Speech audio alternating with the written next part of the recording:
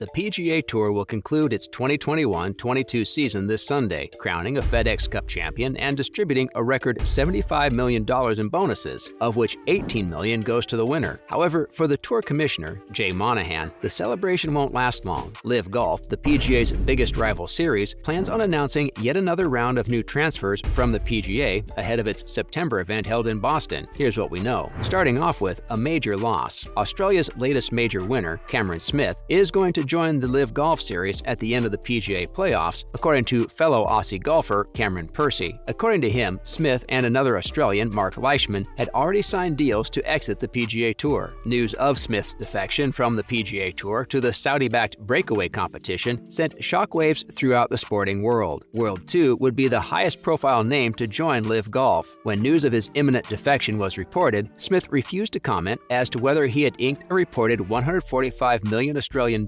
deal with LIV Golf. Smith had previously been asked about his intentions immediately after winning his first major at St. Andrews last month, and the Aussie refused to answer, taking issue with the question even being asked. He responded by saying that he didn't feel good about reporters asking him about something unrelated to the British Open victory that he just scored not even an hour ago. While Smith had remained non-committal in his previous comments, he did say he was looking forward to being a part of the world team for the PGA Tour-run President's Cup in Boston next month. Percy had also revealed that the deals for both Smith and 38-year-old Leishman, currently ranked 56 in the world, were quite lucrative. Smith, in general, was reportedly offered over $100 million. So what's next for Australian golf? Australia is set to stage one of its biggest ever seasons of golf, headlined by an $8 million 16-event tour starting in October. Kirkman confirmed to report that LIV players are allowed to feature on the tour, unlike in Europe and the US, where the PGA and DP World Tours have banned dual members. In theory, this would open the door for LIV Golf's Australian contingent to play several events at home in the coming months, split between the two tours. That ensures that any defection to LIV Golf, as widely reported, would likely see Smith play more in Australia, not less. The PGA of Australia on Thursday confirmed the summer schedule, which has increased from 12 events in 2019-20 and will see the return of the Australian Open. Bolstering the announcement is the likelihood of big Australian names committing to play on home soil after the pandemic crushed opportunities over the past two summers. World number 2, Cameron Smith's set to return to play in the Australian Open and Australian PGA Championship, while compatriot Marc Leishman is also expected to feature. Top 50 player Lucas Herbert has already committed to play both showpiece Australian events, while number 66, Minwoo Lee, will feature at the Australian PGA Championship. LIV Golf, meanwhile, is reportedly eyeing 3 Australian events as part of its expanded 2023 core schedule, and the international series it runs with the Asian Tour. Should those events materialize around April, as reported by Australian Golf Digest, it would see the likes of Dustin Johnson, Bryson DeChambeau, Brooks Koepka, and Phil Mickelson also down under this upcoming season. However, this means that there will be even more events to come. While the Greg Norman-led series has its detractors due to its Saudi Arabian funding, LIV's reported venture into Australia will ultimately give golf fans more events and more international stars playing for big money purses on these shores. Combined with the bumper PGA Tour of Australasia's schedule, golf's Australian presence is set for a significant shot in the arm, while the groundwork has been put in place for more growth in the coming years. PGA of Australia is committed to increasing the prize money on its tour, this year offering $2 million at the Australian PGA Championship and $1.7 million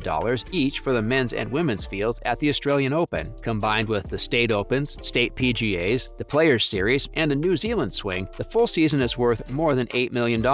Even in the US, though it's not yet known whether LIV players will be allowed to compete in the majors, the Open seems willing to remain, well, open to those players who qualify. Major winners Phil Mickelson, Patrick Reed, Bryson DeChambeau, Dustin Johnson, Brooks Koepka, and Louis Oosthuizen played in the 150th Open Championship despite committing to LIV, with Johnson finishing 7 shots back in a tie for 6th. So who else is going to be joining the rival series? An all-Australian team in LIV Golf is reportedly a done deal, as the Rebel League prepares to announce 7 new players immediately after the FedEx Cup playoffs wrap up, with Cameron Smith set to be one of them. Reports suggest that the latest set of stars to jump ship, including Smith, will be officially announced on August 29th, and the 7 newbies will compete at LIV Boston, the 4th of the 8 $36 million tournaments. One of those could be the winner of the 2021 Masters, Hideki Matsuyama. According to respected golf journalist Dan Rappaport, Matsuyama would be the huge domino to fall, but it's not just his golfing ability that makes him such an enticing prospect for LIV Golf. Hideki would bring a whole massive golf-crazed nation Leishman under the LIV fold, Rappaport said. They'd get a TV deal, sponsorships, team owner in Japan no problem, which is why they're offering him the bag. Another member of the seven who is expected to join is Aussie Marc Leishman. Leishman's impending arrival aligns with Rappaport's claims that an all-Australian LIV Golf team is essentially a done deal, as he would link up with Smith and Matt Jones. One Aussie who had been heavily linked with a move to the Breakaway Series was Adam Scott, who had previously been in discussions with the Saudi-backed league about joining. However, it appears almost certain that he will not be departing the PGA Tour. Meanwhile, in other golf-related news, first up, Max Homa joins the crowd frustrated with tour formatting. The New England Patriots don't start the Super Bowl with a 14-point lead. Alabama doesn't have a 10-point advantage at kickoff in the college football national championship game. The Golden State Warriors didn't start the NBA Finals with a 15-point cushion. PGA Tour player Max Homa wonders whether the FedEx Cup playoffs points leader should have a 2-shot lead over everyone else before the first tee shot is hit in the season-ending Tour Championship. Homa's comments come after he posted the second lowest round ever at the Tour Championship on Friday, a bogey-free 62 that still left him 10 shots behind leader Scottie Scheffler. Scheffler, as the FedEx Cup points leader, started the Tour Championship at 10 under, at least 2 shots better than everyone else. Without starting strokes, Scheffler would be at 9 under 11 after 36 holes, but instead he's 19 under after 36. Even though he didn't perform as good as Homa, he ended up scoring better because of the point advantage, which would be understandably frustrating for fellow players. Next up, Na Ra'an leads the Canadian Pacific Women's Open. Na Ra'an shot a 6 under 65 this Friday to top the leaderboard in the suspended second round of the Canadian Pacific Women's Open. An had her second straight bogey-free round at Ottawa Hunt and Golf Club after opening with a 64 on Thursday. An LPGA Tour rookie after winning twice in South Korea, the 26-year-old An had a 13 under 129 total. Minutes before darkness forced the suspension of play and the round delayed for 2 hours in the morning because of heavy rain and lightning, Nelly Korda closed with a birdie on the par 5 ninth for a 63 and a tie for second. Three-time tournament champion Lydia Ko also was 5 under after a 68, playing alongside Henderson and Jennifer Kupcho, who was 7 under after 68 holes. And lastly, Masters champion Scottie Scheffler is playing every bit like the #1 player in golf and was on the verge of turning the Tour Championship into a rout. 3 holes by Xander Schauffele changed everything going into the weekend at Eastlake. Schauffele holed a pair of birdie putts and then drilled a 4-iron just over the bunker and right by the hole over the par 5 18th, rolling in a 5-foot eagle putt. The birdie eagle finish, Scheffler had to settle for pars, gave Schauffele a 7 under 63 as he went from a 6-shot deficit to 2 shots behind Friday. Schauffele rarely gets overly excited, and this was no exception. Starting the day with a 5-shot lead, Scheffler made a birdie from 5 feet on the par 3 second hole and then pounded driver on the next hole so perfectly that he had a flip wedge into 5 feet for another birdie. At that point, he was ahead by 8 shots. That's a wrap for this video. What do you guys think about the ongoing rivalry between the PGA Tour and LIV Golf? Let us know in the comments below. Make sure to give this video a thumbs up and subscribe to our channel for more videos like this. See you in the next one.